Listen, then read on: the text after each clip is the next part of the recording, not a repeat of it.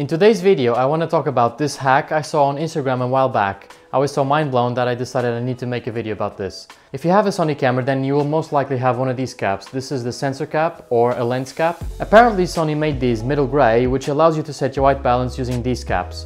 So if you don't have a gray card lying around, which is the proper way to set your white balance, you can just use your Sony original cap and you're good to go. I know this is a little bit crazy, but let me show you how it works. So go into your custom white balance menu, press set, and then with your lens cap in front, take a snap, and there you go, white balance is set. Now, while I still think this is a great hack, if you have a gray card, I still recommend you to use it, because I've used this in a couple of situations where it didn't set the white balance 100% correctly. So if you can get a gray card, just use it. If not, then this will have to do the trick. Alright, thanks for watching and I'll see you in the next one.